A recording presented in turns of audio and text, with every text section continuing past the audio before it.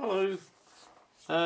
This week I'm going to be having a look at some of these tree armatures that I've had in stock for a while from Woodland Scenics. I need a few little trees for my Arnhem setup, but also my nephews have been asking me for some trees for their train set, some apple trees. So I think what I'm going to do is I'm going to make a few trees up for myself and then make a little setup for their railway setup. So I thought this would be a good time to use these armatures, and then I can show you how I go about decorating these and making them up. And it's just an alternative. I mean, in the future I'll probably do a video on the wire trees again, but basically with these it's part of the job's done for you, because obviously you ain't twisting up the branches. And these are deciduous trees, so these will be ideal for the apple trees for my nephews as well. And what you do with these is you can bend the branches into the positions you want them. I'll just twist one out here to show you what I mean. Something like that. Right, I'll bring you back in a second when I've got these all prepared. So I found these little wooden discs that I can use for mounts for my trees. Now I normally use washers, but I can't find any of the right size at the moment, so I'm using some 2Ps. And they're basically just to give it a bit of weight so the tree's stable.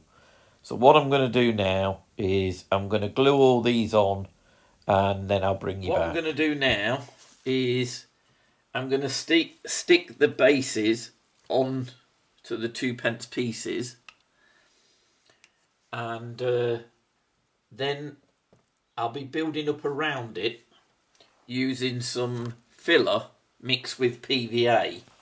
Don't need very much because it's not a very big surface, but that will give it something just to put a little bit of earth or whatever, or grass around the bottom. Put the last one on.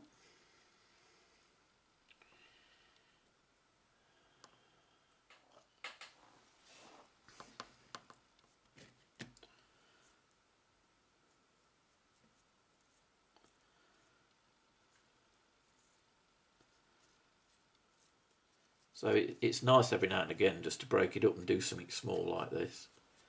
And to be honest, it's always a pleasure making something for me. Great nephews, I should call them, I suppose. But they're a lovely pair of lads. And to be honest, it gives me a lot of joy just to do something for them. They're so polite, well, they're just lovely kids. I've had, for a little while, I think it's Pendragon. They do little metal animals, and I'm sure I've got some like 28mm scale rabbits or various little woodland animals. So I might paint up and put one or two of them on for my nephews as well. Let them find them at the bottom of the trees. Got to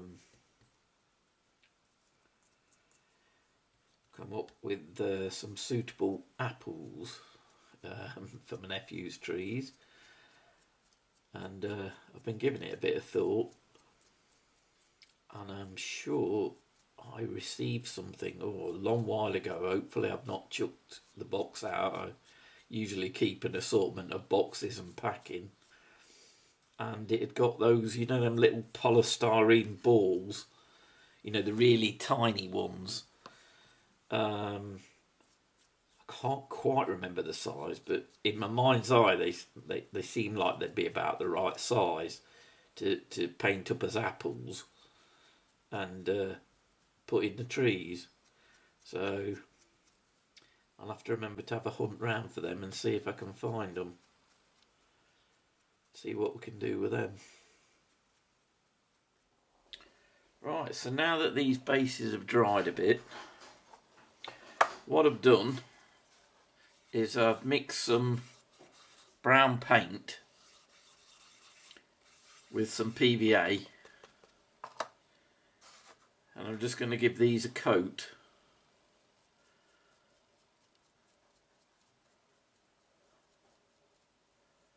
I'm going to take it right up to the stump itself.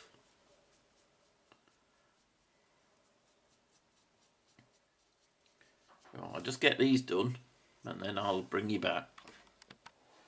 Right, so while the paint's still wet, I'm going to add some grass texture, as you can see, around the edges. Quite a long way in towards the middle.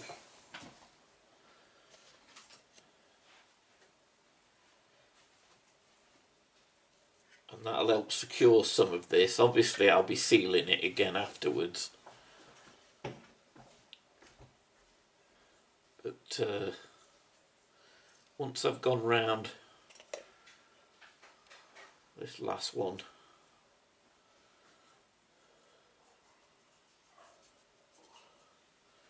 with the grass, what I'm going to do now is use some of this sawdust scatter earth ground from Geek Gaming to go round the centre bit where the sun doesn't reach, so it's more soil. Doesn't matter if it mixes in a bit.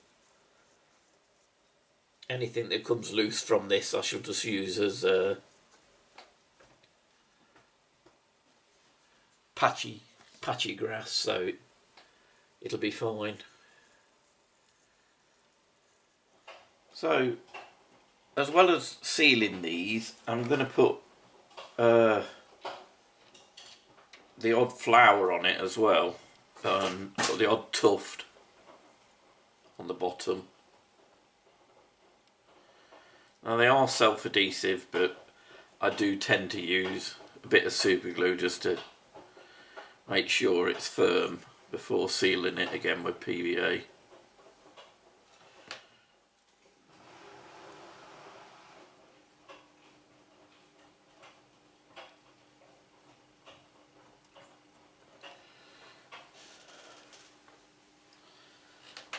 Might have a small tuft of grass as well to put on this one.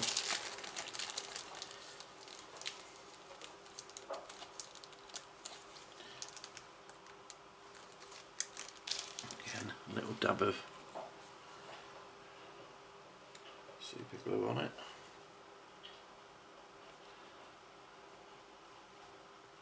And that'll do, you don't want to overdo it. Then I've got some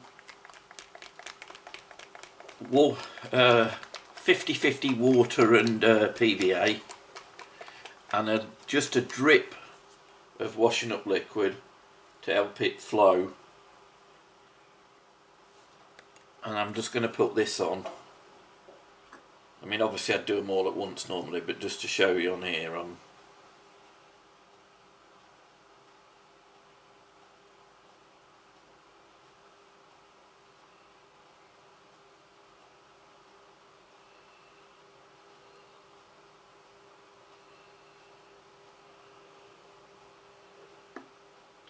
it will soak in.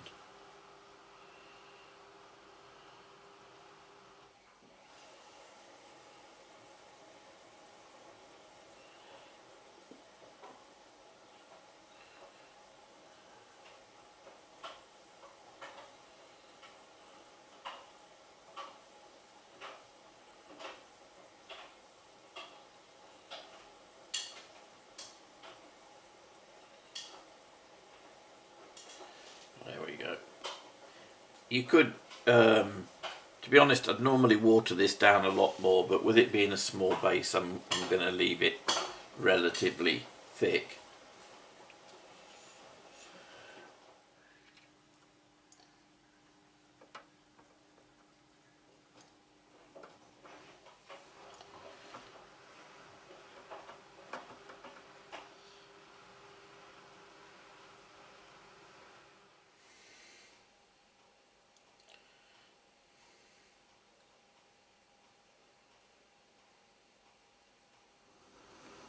these are obviously going to be played with a lot, so I need to make sure that they're fairly robust, which is why I'm going for this thicker glue, because I can't afford for it to be too delicate, because obviously if it's been played with and coming in and out of boxes, it needs to be, you know, a bit stronger than the, you know, the more diorama type trees. There we go. Right, I'll get the rest of these done and I'll bring you back. I've given the trees a bit of a coat in green. I mean, they're perhaps looking a little bit too green to the eye at the moment, but trust me, you won't see much of that. That's why I've put it on as like the first coat after the primer. So I'm going to start applying the brown now. And I won't be going mad with this.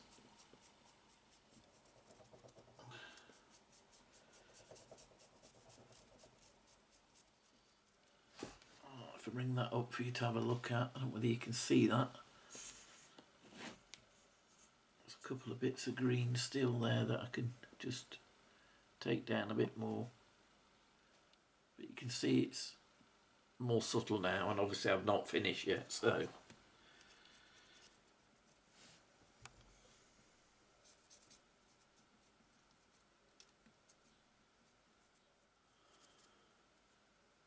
There we go.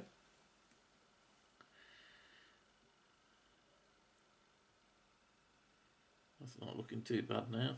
What I'll do is I'll get them coated up in the brown, and then I'll bring you back for the next stage. I've let the brown dry. So now what I want to do is reintroduce the grey, and I've switched to a little dry brush for this, and I want to put this on quite sparingly.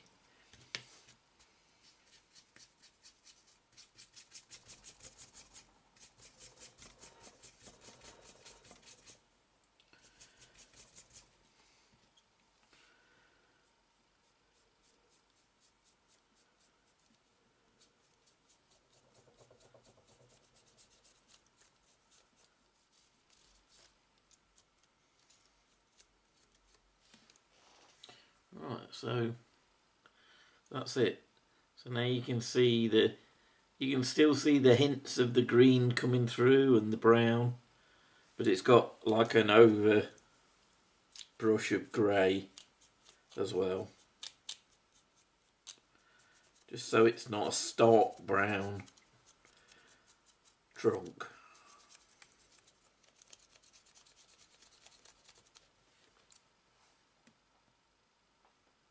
And that's it. So I'll do the rest of these. As you can see, I'm starting to prepare some of the foliage that I'm going to use. Now obviously there's multiple ways you can go with this. If I was going down a diorama route, I'd probably use the sea foam.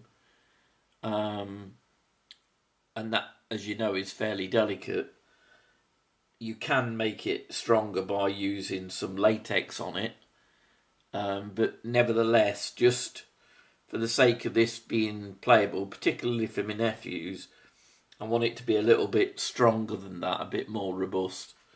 So I looked at the wire wool that I could have used and then sprayed, but I think just to make it a lot more playable, I'm going to go with the rubberized horsehair. And what I'm doing here is I'm teasing it out, because it comes in a big thick mat like this. So I'm teasing it out into thinner amounts. And I don't know whether you can see this, but here and there in it you'll get unsightly, you know, like quite big, I'll pull it out, clumps like that. And I don't want them in the tree, because that will spoil the illusion. So as I'm teasing it out ready, I'm picking out bits like that. But as I say, the first thing I need to do is get these trees with their grey coat, and then we'll look at that shortly. So I'll bring you back when I've got that done. Now that the paint's dry and I've picked out a little bit more foliage, I'm going to attach some of this onto the trees now. Just show you with this first one, and what I'm using is a tacky glue because I want something that's going to grab and hold it relatively quickly. So I'll start down at the bottom.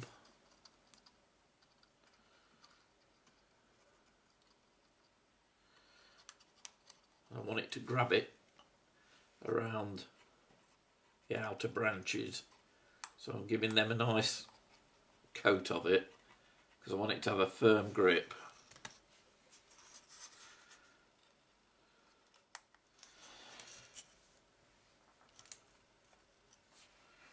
Right. I don't want to put too much on at once because I don't want it to be so dense that you can't, you know, see through some of the branches.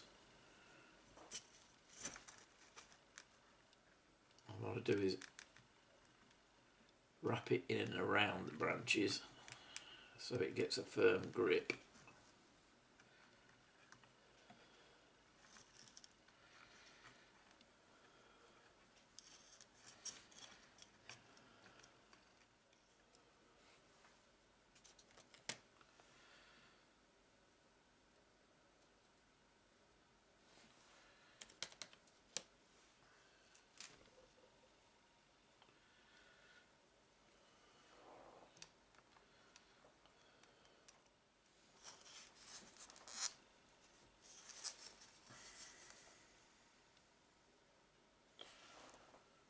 Right, so that's the start of it. As you can see, it looks fairly sparse, I know, but obviously we've got to put the foliage over the top of this yet. So what I'm going to be doing next is I'm going to be trimming out anything that looks too straggly and long. Double check it and see if there's any other little bits that I can put here and there. And then I'll move on to the next tree and we'll let them dry. And then we'll come back to them. So I'm going to get all of these up to the same stage and then I'll bring you back. So I've got a lot further now with this. I'm on the last tree, and I thought I'd just bring you in to show you how I basically clip away any really out of place branches to give the tree a bit more shape, and anything that looks unnatural I'll take out as I go along.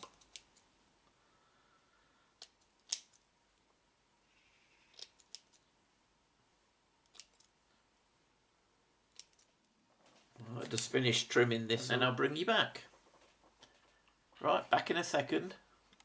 Right, so I've used some fast tack adhesive now and I've quickly sprayed the tree, and I'm just going to use some scatter now, and I'm going to do a bit of a mix. I'm going to start off with this green, not too much of it because it's quite dark.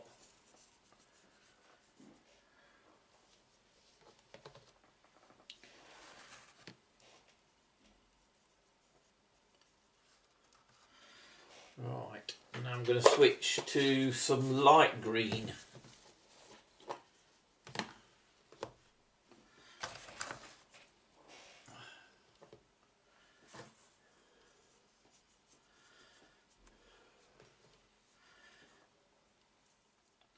A little bit underneath as well, not too much, because obviously you got more of your bare branches up there.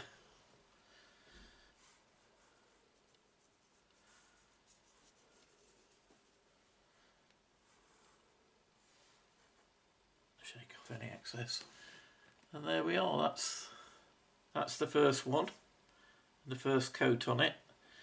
What it will do is it'll highlight a few more of these little stragglers that we might want to cut off, which is, you know, fine. That's what we want, really, because we don't want to leave any of them on show. That'll do for that first one. So we'll leave that like that. So what I'll do is I'll do a few more of the others and then I'll bring you back. Right, so I've got quite some update. I've selected the best 3 trees, and I'm going to... The other ones I've now put aside for bolt action because they're too big for my nephews. So what I'm going to do is I'm going to just finish these ones. So the other ones that I've put to one side are very much like this. And that's the finish. I'm going to leave it because I don't need the apple trees for my battlefield. But these ones are more suitable, you know, for a train set. So these are the ones I'm going to turn into apple trees. Right, that's the straightforward bit.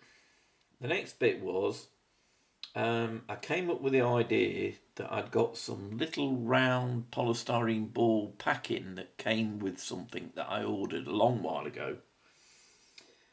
And I did manage to find it. But it wasn't quite how I remembered it. They were a lot bigger polystyrene balls than I thought. So anyway, I stuck with the idea and I ordered some online from a little craft shop. I mean, to be fair, they were really good. They were only £2 something, and they sent me a little free sample as well. Now that's the good side. The bad side was they didn't do them as individual sizes. They just did them as a mixed bag. So what I'm saying is there were a lot in here that are not the right size for the apples for these trees. Now, I had to sort through to find the ones that I could use. I can't tell you how much fun that was. And you see lots of people talking about how strong glues are. Well, I'll tell you what, Gorilla Glue has got nothing on the staticness of these little balls. I've had them stuck to me. I've tried putting them back in the bag and they're stuck to the back of my hand. They're leaping out the bag. It took me about an hour and a half to get them back in the bags. So if you are going to do something like this for apples, try and find the right size is my advice, because it can take you a lot longer than you're anticipating. So anyway, long story short, I've got the ones that I need and they can go to one side. Now, before I go on to do what I'm going to do with these, another little update that I've done, and again, these I've basically done in mind for my nephews, and I thought it'd be something nice for them to find under one of the trees. So what I've done, I've done them a little rabbit each. I think I'm going to use a grey one and a brown one. I've done a couple for me that I can just put in hedgerows or whatever. But I thought, you know, they could have one rabbit each hidden in one of the trees to find. Well, not in the tree, obviously, but on the floor around the tree. So I've painted them and they're ready to go. All I need to do is give them a little matte varnish before I glue them down, which I'll do after the apples. Right, so now the main event is these apples. Now, the best way I can think to do it, I'm not sure how well this is going to work, because obviously I'm going to have to use paint and maybe even a little bit of PVA, because that's the only way I'm going to make it adhere and stay on the balls. Now, obviously that's going to bring all these balls together, So how much fun I'm going to have with this, I'm not quite sure.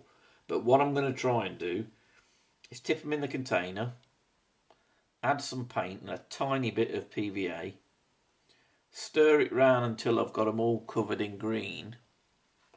And then what I've done is I've put a little bit of tin foil in an old box, and when I've got them all coated, I'm going to tip them out and try and spread them out, so hopefully they don't stick irredeemably to each other, and I should end up with some individual apples.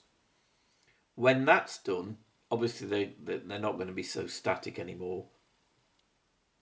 What I might do is just touch up, a few of them, just try and drag a brush across them or a dry brush and put a little bit of rosy red on them as well. But first of all, I'm going to start with the green. I've got several greens in my collection, but I think this jungle green is probably going to be the best one because it's going to make them nice and bright, and they'll stand out more on the tree. So wish me luck.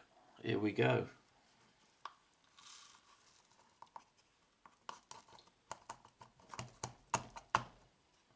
As you can see, some of them refuse to come out. I tell you, static electricity. You could glue anything together with it, I'm sure. Right, oh, no, one stuck to there. Some under that.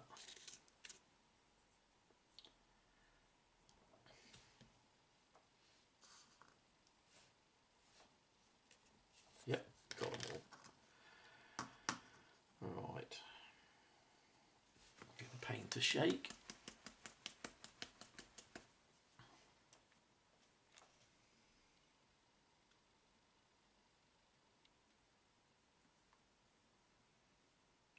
Quite know how much to use yet, so I'm just going to start light. I might put in this because this is watered down PVA. That might be a bit better.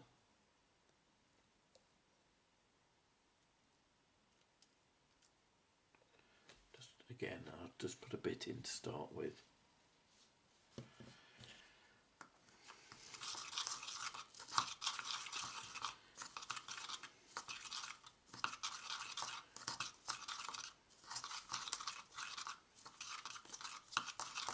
So obviously what we don't want is any white apples. You can see they're starting to coat up now. There's still lots of white. I mean, it might be a process that I've got to go through again, I don't know.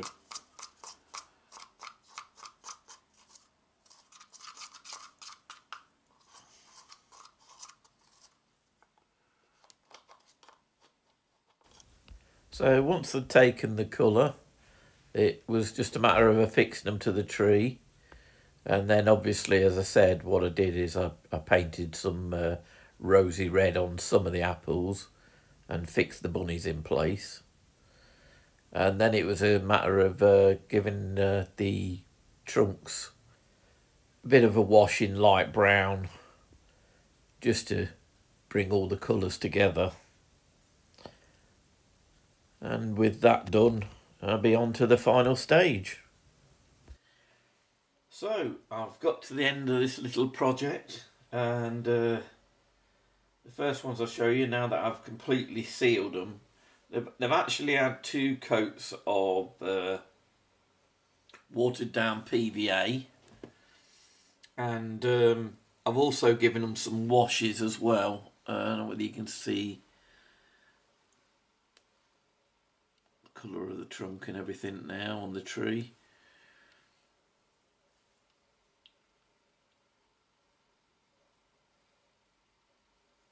Put that there and bring in the next one. This is one of the ones with a little flower tuft on it. As I say, these are, they're not you know, you can use sea foam to get an even more realistic effect, but these are quite robust for playing with.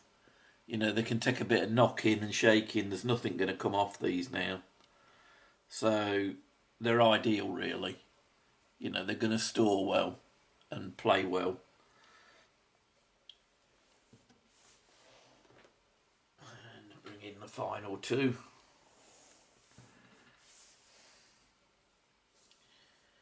That's probably the biggest. So that's them.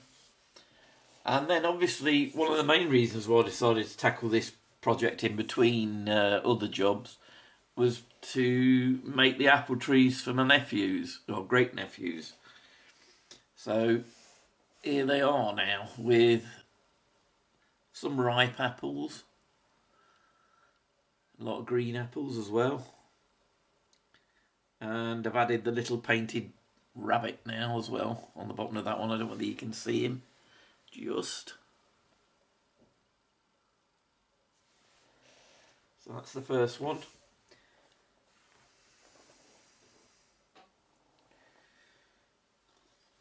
That's the next one. Again, these are going to take some play. You know, you can knock them around a bit. So that's ideal. Especially if they've got to, you know, put them away in between playing with them. And then this is perhaps the biggest mature apple tree. And again, I've put a little rabbit on there for them as well. Well, you can see him just in the shade there. So that's that. I mean, they've not took a great deal of time, and it's been quite rewarding to get them done. I'm particularly happy to get the apple trees done for my nephews. So this is just, as I say, it's just one type of tree. I mean, I'm sure you're probably aware there's so many different ways to do trees. I've done trees with twisted wire. I've used real twigs for the actual trunk of a tree. You know, dry it out first, obviously. Sea foam looks really good. Again, you can actually make sea foam. I think I've said you can make it a lot stiffer by coating it in latex, like you know, and then just you've got to pop all the bubbles that appear in it, but that ends up a fairly strong tree. But these are, I would say, a lot more robust, even so. And that's them complete. So thanks for joining me again. Hope you found some of it useful. And a big thank you again to all the new subscribers that have been joining me. I'm absolutely tickled pink. I can't believe that people want to watch my videos. So that's great. Thank you for joining me, and thanks for some of the lovely comments and some of the questions that I'm getting. It's really given me another facet to the hobby. So thanks so much. But I'll leave you now, and I'll see you again in the next one. Bye.